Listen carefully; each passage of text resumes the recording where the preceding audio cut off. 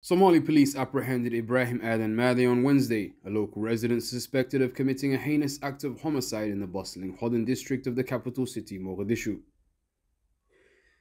The arrest comes in connection with the murder of Khadija Siad Mohammed, a dedicated cleaner employed at a premises within the district. The incident unfolded on Tuesday night, around 6 p.m. local time, sending shockwaves throughout the community.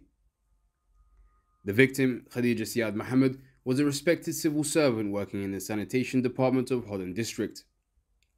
Her sudden and untimely demise has left her colleagues, friends and family in a state of profound grief and disbelief.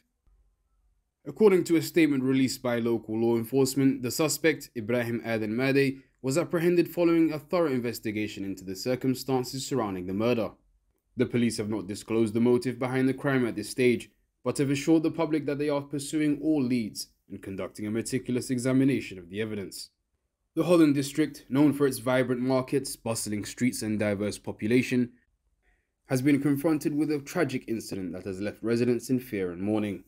This tragic event has ignited conversations about the need for increased security measures and the importance of a robust justice system that can deter such heinous crimes.